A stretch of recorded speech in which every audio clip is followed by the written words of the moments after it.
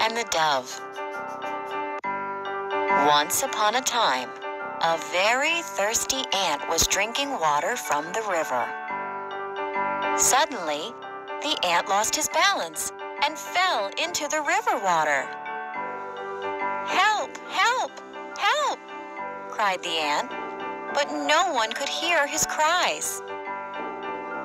A dove, sitting on a tree nearby, saw that the ant was in trouble.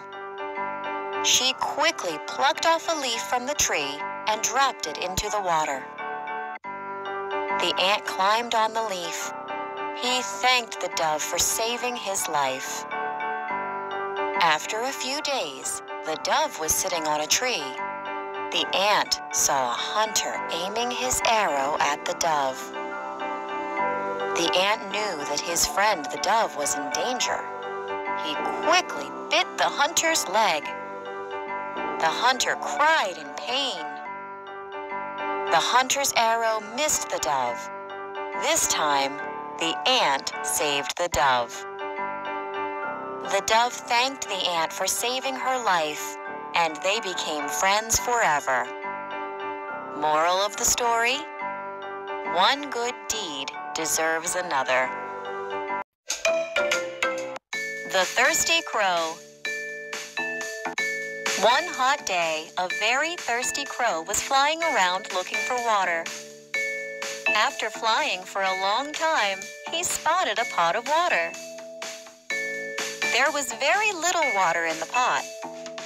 He tried to put his beak inside, but couldn't reach the water. He had an idea. He saw many pebbles on the ground. He picked up pebbles one by one and started dropping them in the pot. As more pebbles were dropped in, the water slowly rose towards the mouth of the pot. The crow drank the water and quenched his thirst. After drinking the water, he flew away happily to his home. Moral of the story: where there is a will, there is a way.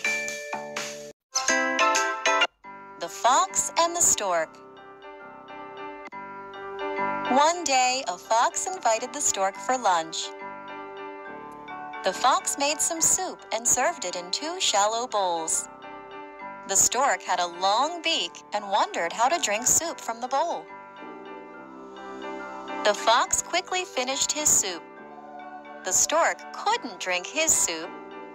The stork said to himself, "I must teach this fox a lesson."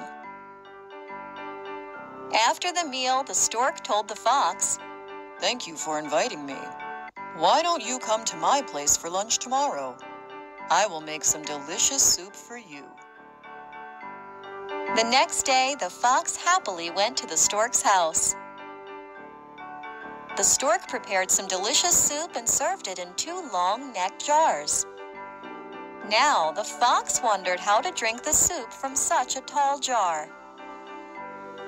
The stork quickly finished his soup, but the fox's mouth could not reach the soup.